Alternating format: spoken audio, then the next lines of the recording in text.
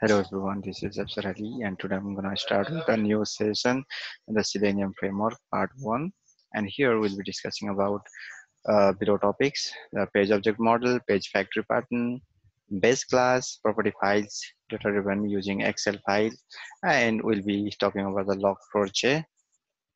So coming to the page object model, basically what is page object model? Page object model is a design pattern to create object repository for UI elements. And under this model, for each web page in an application, there should be a corresponding page class. This page class will find the web elements on that web page and also contains page methods which perform operations on those web elements.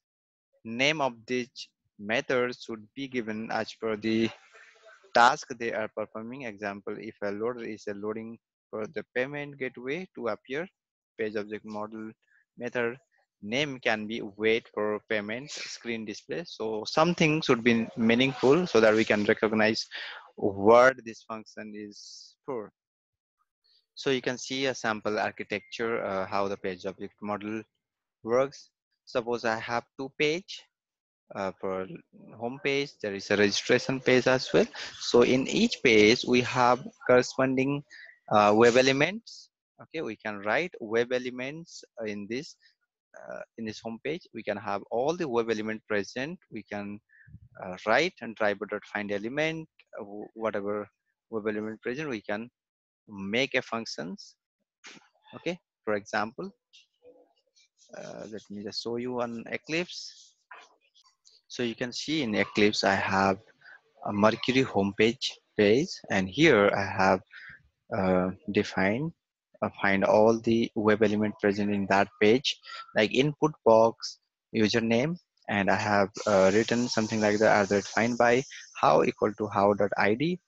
Okay, by name or by XPath or CSS, whatever we can write over here, and using, and here we can use the locator ID or name, or we can say class name or maybe XPath, etc. You can provide over here. Okay, so all the web element can be listed down over here like this, and corresponding actions can be written over here, like enter input box username, something like that. Something meaningful method you can create using this web element. Okay, input box username, and it's a private, you cannot access this particular web element in other classes. Okay, uh, let me just show you how. Sorry, not this one. Okay, suppose if you are writing this input username as a private, you cannot access this private method in here. Okay, because it's a private to this particular class, and this is also a class for registration page. Okay, so input username field is present as a private.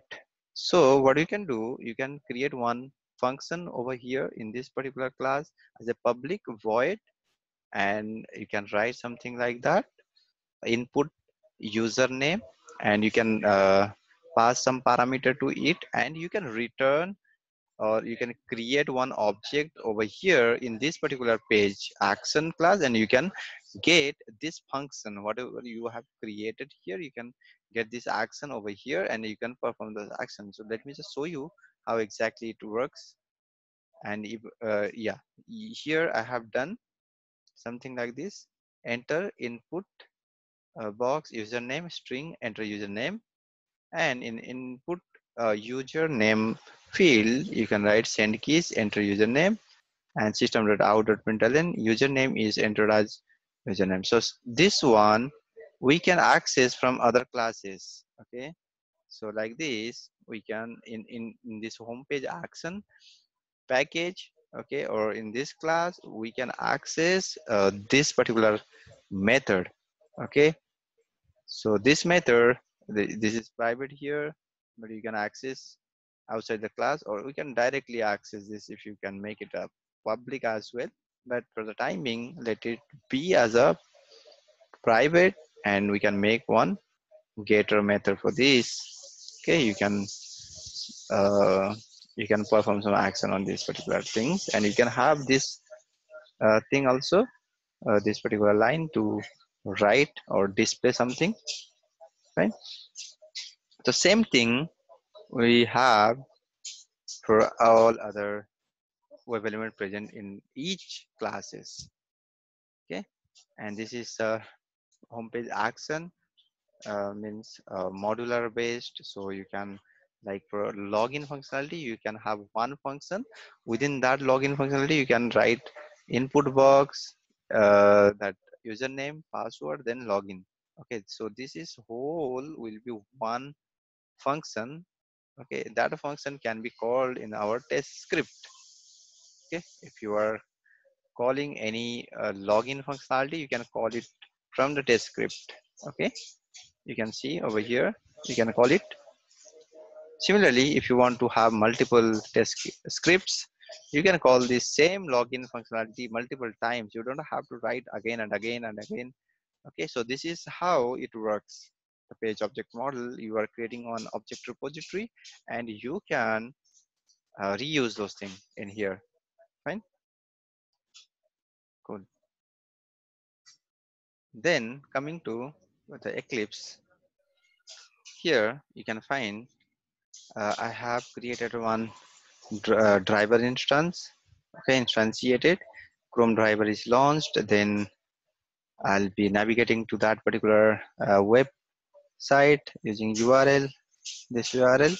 Then I'll be creating one object of that Mercury action class. Okay, so this class I'm creating one object of this home page action in here. Okay, and so that I can get access to this login username and password over here. Fine, and here also, if I have multiple scripts, I can create the object of this home page here as well to access this login username and password over here. Fine, then you can see the same thing I have created here, the created the action module class and the its object over here, and the same object, using same object, I am accessing this login. Okay, fine. So coming to the page factory. Page factory is an inbuilt page object model concept for Selenium WebDriver, but it is very optimized. Here as well, we follow the concept of separations of page object, repository, and test methods. Additionally, the same thing we have done in page object model. In page factory also same kind of thing, like separating page object and methods from the main script. Okay, like in here home page, we are having like all inputs elements present in this home page here. Okay, for corresponding pages, but in page action we are creating one module based in login or registration. We are creating a login or registration. Okay, and a similar thing, we are creating object of this home page action over here, and we are calling this method in these scripts. Okay, our main scripts. Okay, the similar thing when page object page factory as well, we are doing the same way. The concept is same, but the writing, the thing we write is something kind of different, because Selenium has its inbuilt functionality. We do not write using driver.find element or by dot something. We use @find by annotation. We using that, we are getting um, initializing our web elements. Okay, so how to, we use init elements method to initialize our web element. Page factory in Selenium is an extension to page object model or page object pattern, and can be used in various ways.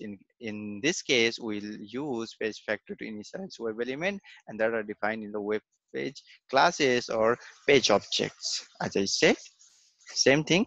Let's see how the things works in page object model. I'm going to page object model. So in this case, we'll be writing find by how equal to how.id okay, an ID or a name you can give over here. Then private web element input box username you can give over here. So similarly, we can write like this, but we need to pass a driver. Okay, we are instantiating driver over here. Okay, in this script we are creating Chrome driver, something like that, and this driver need to be passed to this, and that need to be passed to this.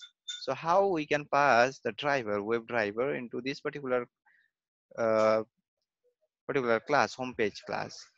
Okay, we can create one constructor over here, which will take a parameter as a web driver, and from here in this script we are passing to this particular class, and this particular class will pass the web driver to this particular homepage object, and here we can write page factory.init element driver, and then this keyword to initialize this web elements over here. Fine. So this is how we use page object. You can see we have a constructor over here, Mercury homepage, because you can see the same name as our class name is a constructor, and we are passing a web driver over here to pass our web driver instance from the main script to our page action class, and then page object class. Fine. And then we can perform any action on that. Okay, fine. As I said, page factory will initialize every web element variable with a reference to a corresponding element on the actual web page based on the configured locators. This is done through use of find by annotations. Okay, this one, the initialization method we use in page factory. Find by how equal to how.id using username private web element input username. Then every time a method is called on this web element a variable, the driver will first find it on the current page and then simulate the interaction. Fine. This is how it works. Fine. Like as I said, in page object model also we use the similar kind of actions. In page or test script we use login page dot enter input username as officer, something like that. You can write anything in here in this particular class. Fine. Then we have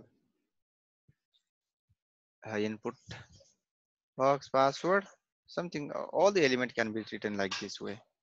Okay, and here also you can, instead of action you can write this class as well, module here as well. But the thing is that if you have hundreds of 200s of web element present in that particular class, it is like it will not be possible for you to write over here, because then you need to go down and down and down. Okay, so it's better you can separate all the methods action into one module, so it will be like modularized. You can get it from your module action classes. Okay, in these classes you can define these login things. Fine. There are different ways to creation of object or passing the web driver to page object model or page factory, because method one using constructor also you can pass your web driver into your web element classes. And the second method is creating web page in action class. In creating one action class you can pass a login object with web driver instance as well. And the method three, there's a page object in test script. Within that you can pass that class as well, like login page dot class. So that like this way we can uh, instantiate our web element or web pages, so that we can perform our page factory methods or page object model. Okay, and thank you.